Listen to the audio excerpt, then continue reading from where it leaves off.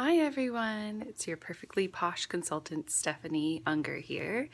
I'm doing my very first product review YouTube video, and I've been really excited to try this product because I've had it for not too long, a week or so now, but it's been anxiously waiting in my closet of Posh goodies.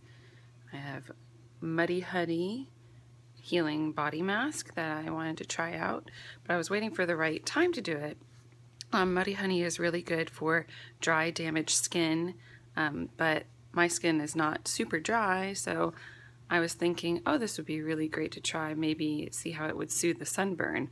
But then I was thinking to myself, oh, but I'm so cautious in the sun, I'm never gonna have a chance to use this. But my parents are visiting right now, and over the weekend we went to a baseball game. Go A's! And of course all of the seats were right in the sun because it was a 1 o'clock game, and both my dad and I got sunburns.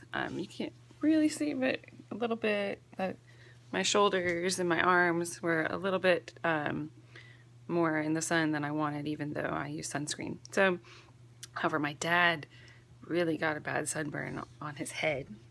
He doesn't have as much hair anymore, so it wasn't protected, and he wasn't wearing a hat, and he was really in a lot of pain. So my dad was actually the first one to use Muddy Honey. So Muddy Honey is a body mask. You can see in here actually has the consistency of a gel, and it has honey and glycerin and some other wonderful ingredients in there to soothe your skin. And I thought about it that if you have a sore throat, you often have tea with honey to soothe it. So why wouldn't it make sense that if your skin is sore, you know, red and raw, that you would use honey to soothe your skin?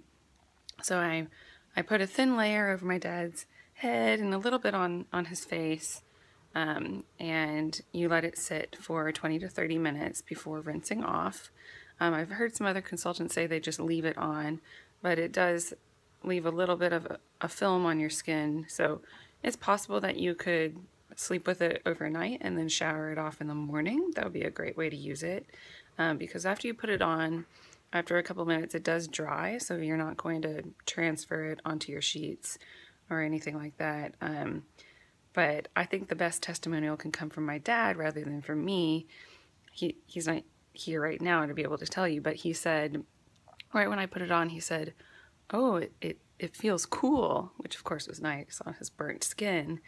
And he even commented on the scent. And this is not a man who's into products at all. He doesn't like to have lotion on his body, anything. And he said, oh, it smells nice. It's like aromatherapy. It smells like honey. They say that it smells like honey lemon on the packaging. And then after we rinsed it off, and I used it too after about half an hour, then we both used the Honey Healing Body Cream, which is a nice, super moisturizing but lightweight body lotion, which also smells like honey lemon, which really smells like Skittles if you ask me. And the next morning after using this, my dad reported to me that he felt like it really helped his skin. I did notice his sunburn faded quite a bit, and I can't tell if that's from the body mask and lotion or not, but the point is, he wasn't sure that he was going to be able to sleep that night because he was in pain from his sunburn, and he was able to have a good night's sleep and felt relieved. So that's a great testimonial from someone that does not use beauty products at all. I thought that Muddy Honey would also really be good if you have dry, cracked skin. Some people have said that they use it if they have psoriasis. I'm not a doctor, I don't know, but you know, it could be something that you'd like to try.